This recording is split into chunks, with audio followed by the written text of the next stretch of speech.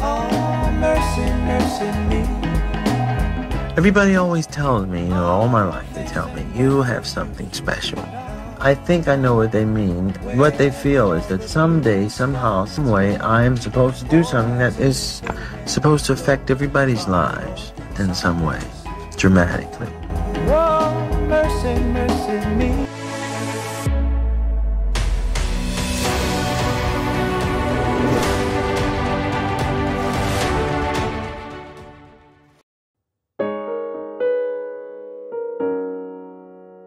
Smokey saved me during a time when I was non-productive and not even thinking about producing, or not even giving producing myself a second thought. Although I was writing, it was difficult for me to have a lot of confidence in my own pen. And Smokey saved me during a period that I needed some records. Smokey was a legend even in those days. We're good friends, and we respect each other a great deal. I felt very comfortable with Holland and Dozier because they were very serious producers, and I could understand where they were coming from, and I tried very hard to interpret what they were feeling and thinking about when they wrote the song, as I feel even today I'm a good interpreter. It was very taxing on my voice because I was still finding my voice. I was still finding how to control my voice and how to sing harsh, but yet not tear my throat out, and how to get up on some of the notes. And I never quite made it in some cases. Other cases I would, but I was still very experimental. It was very difficult to control my voice like they wanted me to because they cut the songs very high. They would always say that had they not cut them that high, that they wouldn't have sold. I wanna stop and thank you, baby. I wanna stop and thank you, baby. Yeah, now, how sweet it is to be loved by you. Yes, baby.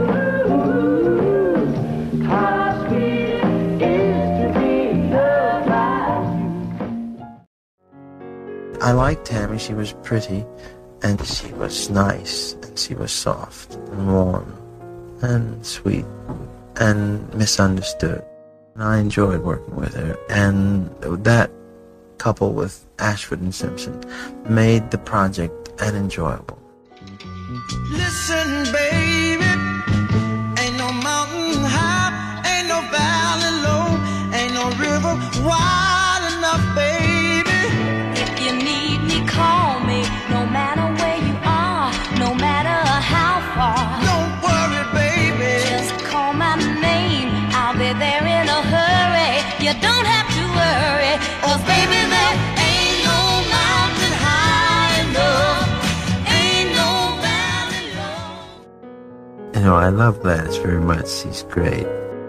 There's something that just sort of ticks her off about the whole heard it through the Grapevine situation.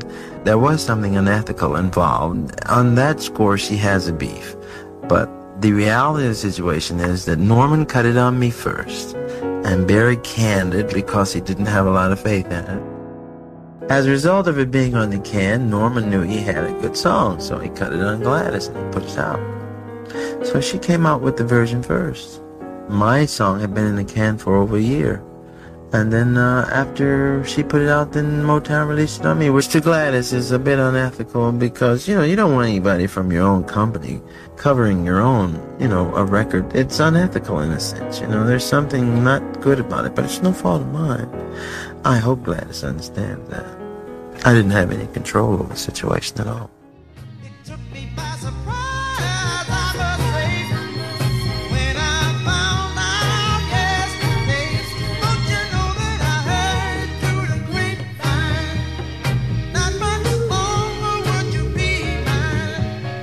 Oh, I heard through the grapevine. Oh, I'm just about to lose my mind. Honey, honey, well.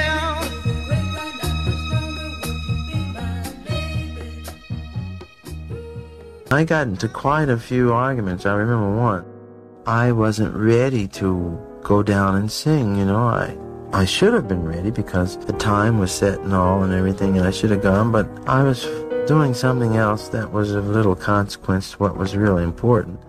Barry came and, he chewed me out pretty good about it, and I got mad.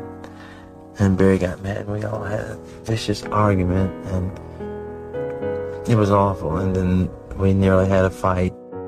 That was a very necessary thing because it catapulted me into my own individualness, and it made me very independent of them, and it caused me to become conscious of the fact that I had some ability to produce.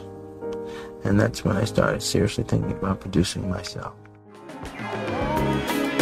I want you.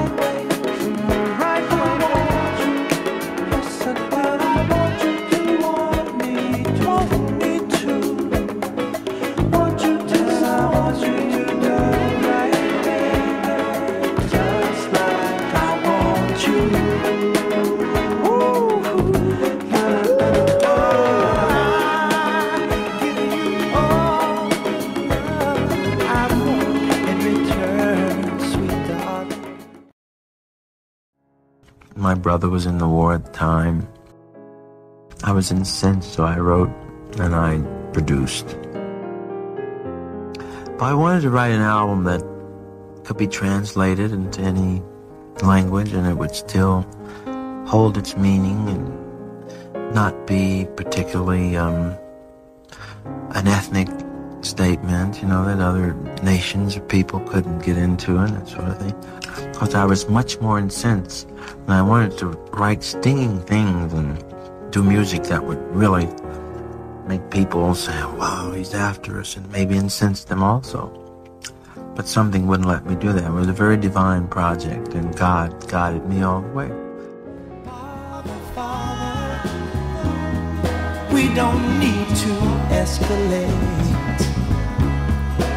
You see, war is not the answer, for only love can conquer hate. You know we've got to find a way to bring some love and here today. Picket lines and picket signs. Don't punish me with brutality. When it was released, there was not the total confidence in it that most record companies have when they release a project on an artist, because it was slightly different.